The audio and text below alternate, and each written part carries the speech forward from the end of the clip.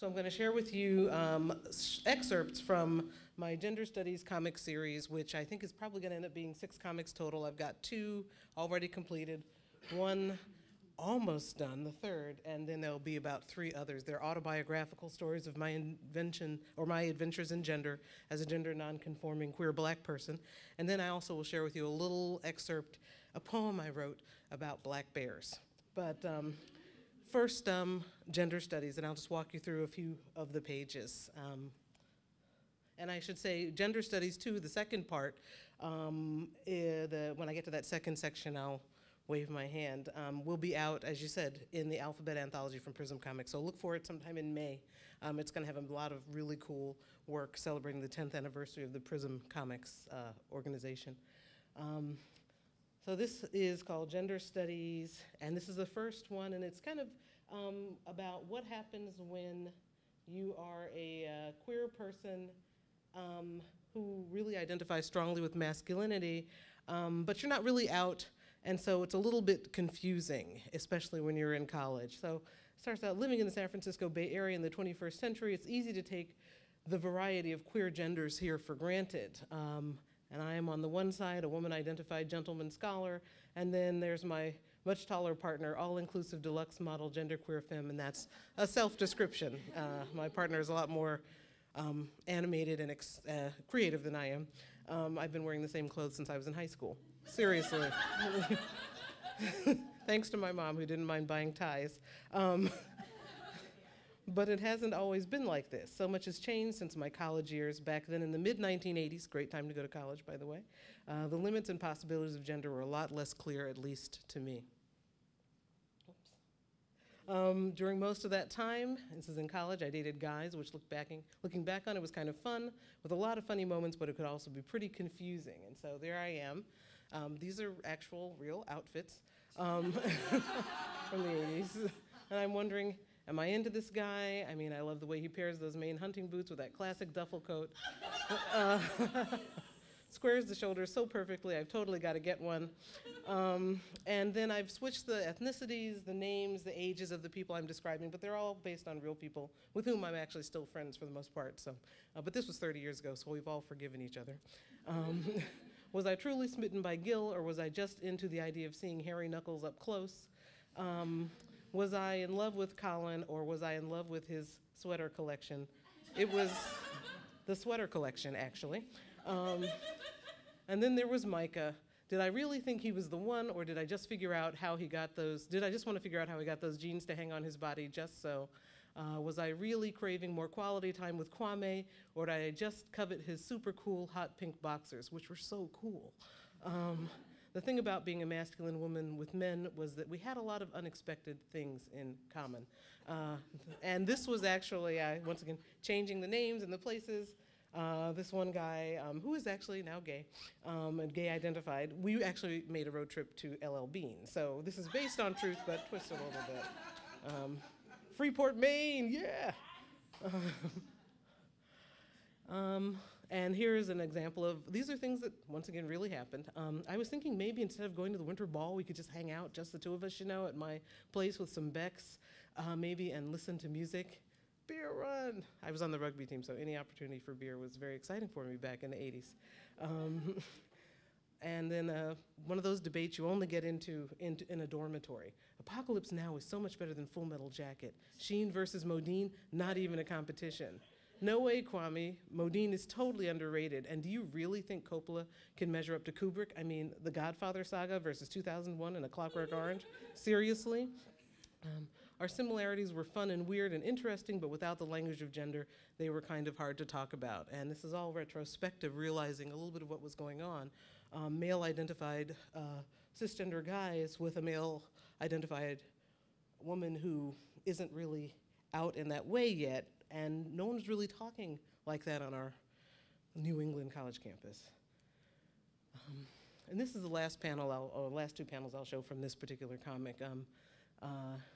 You know, watching sports, for example, and you're a really cool girl, I mean woman, to hang out with because we like all the same stuff. We both like watching sports. We both listen to Rush. You totally rock out to hardcore. I'm in a hardcore band, and I'm thinking, please shut up. We're on the 50-yard line. And then this last moment was one of the ones that comes back to me a lot. I think about this a lot because my roommate, who's also transmasculine identified, but my roommate back then, and I used to do a lot of air guitar. Not a lot of girls do air guitar. It's like you're a guy friend who's also a girlfriend, but then again, you're also my actual girlfriend, which is kind of weird.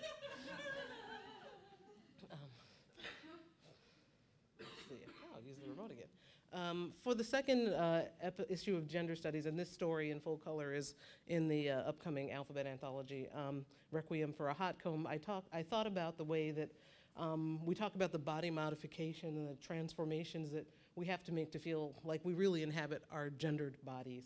And although there are many reasons that women of African descent in the 1980s, which was the era of the hot comb and the relaxer, started wearing afros, some, or dreadlocks. There are many reasons. Some feminine identified women really felt like they inhabited their genders better when they fully could experience their hair in its natural state. For me, it was very much the kind of thing I needed to do to finally be able to truly inhabit my gender. And so Gender Studies Requiem for a Hot Comb kind of traces that transformation. And I start out by thinking about the different ways to be a black woman. And whether you're the nerd girl or the church girl, the ratchet girl, the diva, the prep, the grandmother, almost everyone who's ever been a black woman has had someone in some point straighten your hair. Not everyone, but almost anyone who's ever been a black woman. And that's a picture of me back in the day with bangs. When I was a kid in the 70s and 80s, the hot comb was the straightening technology of choice. Today, women who wear straightened hair rely on weaves and chemical relaxers, and I had a lot of fun coming up with names like Colonial Silky and Bone Strizate and Black and Comely. I can't stop doing the whole literary thing, so Clotel Relaxer, I have to invoke the 19th century literature. If you're a 19th century person, it's an in-joke, inside joke. So today, a lot of people use relaxers, but back in the heyday, the hot comb was one bad sister. Paper towel. So if you're not familiar with the hot comb, I had a one-page guide. There's the hot comb actually on the eye of the stove. My mother had an electric stove, and so we spent a lot of time in the kitchen on Saturdays. I never really enjoyed it terribly much. There's a paper towel for testing the heat level. You can smell the acrid aroma of hot metal and burning hair. And you know, that kind of metal can stand up to the eye of a stove, solid metal shaft for stability and control, a heat-proof handle, and pomade to protect the scalp, sort of. It was an imperfect scalp protectant. And the hot comb could take a fabulous fro and fry it into submission. But as I say, her powers were fickle, and straightened hair was a fair weather friend in all, both literally and figuratively. Didn't really stand up well to humidity or rain or swimming pool. Getting your hair straightened for the first time was like being inducted into a black women's secret society, the Sisterhood of Perpetual Hair Maintenance. And the sisterhood had an awful lot of rules, and so I really had a lot of fun with this panel. Different black women, different kinds of black women, all with straightened hair to a certain degree, giving you the rules. Don't sweat too much or your hair will grow back. Stay out of the rain. If your hair gets wet, your hair will go back to its natural state, if you're not familiar with that terminology. Do you have a raincoat? Do you have an umbrella? Does your raincoat have a hood? Don't let your hair get wet. If you have to go swimming, wear a swim cap or your hair will go back. And you get the general theme here. Didn't anyone tell you to stay out of the rain? On some rainy days, I spent a lot of time inside, and here's an example. I couldn't help but notice there was no brotherhood of perpetual hair maintenance. And there's an example of a guy who kind of looks like my dad, sort of, and a boy whose head is a lot rounder than my brother's head. But there weren't any hair rules for little black boys, and I couldn't help but notice that as a kid. When I was a kid, my mom straightened and styled my hair at home, but on special occasions, we'd go to Miss Chisholm's beauty salon for hours. I tolerated the elaborate procedure required to straighten my hair the same way I tolerated going to the dentist. I didn't like it, but it was apparently one of the things you had to do to your body in order to be in the world.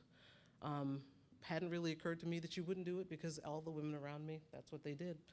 And for a lot of women and girls at Miss Chisholm's salon, a day spent at the beauty salon was an indulgence, a bit of feminine self-care that made them feel more like themselves. And so I tried to think about, just for African-American women and some of the things that they might be thinking. that kind of signify this notion of being affirmed. I wasn't really interested in femininity, and the things that made me feel more like myself had nothing to do with beauty. And these are all real stages. My Huckleberry Finn stage. I'm going to be a naturalist like John Muir or Thoreau stage. My Brideshead Revisited stage, which some would say continues even to this day. And my years as the beer captain of the rugby team at my institution. And so this is just an excerpt. If you want to read the rest, please pick up the alphabet anthology. But it was really interesting to kind of go back and walk through my experience of coming into a sense of myself. It was like a curtain being lifted the day that I got all of my straight hair cut off. And no one recognized me. All the people who'd seen me that morning, my friends walked right past me. It was kind of cool. It's like being a new person. And then the last thing I'll share, if I have a couple minutes, great.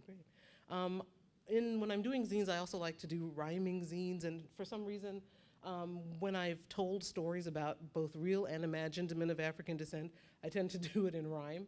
I have one that's called A Blues for Black Santa, in which Black Santa tells the story of why it's really hard to be Santa and black when nobody believes Santa's black.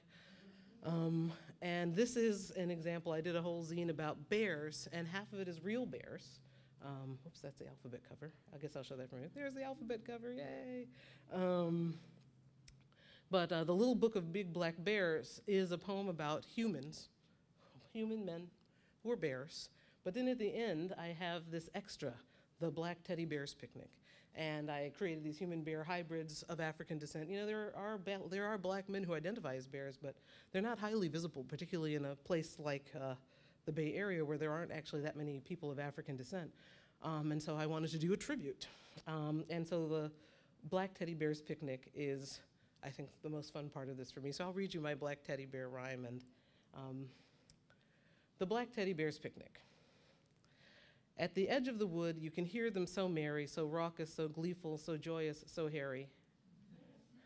It's the day when black teddy bears gather together to picnic and frolic from dawn till whenever. There are teddies of chocolate and caramel hue, bears of mocha and tan and mahogany too. Some teddies are chubby and pudgy and cuddly. Other teddies are muscular, strapping, and studly. There are laughing and frolicking teddies at play, dancing dances of love, singing music so gay. So if you are enchanted by bears large and small, and the beauty and grace of black bears above all, then come down to the wood for their annual rite. Join the bears as they frolic late into the night. Thank you.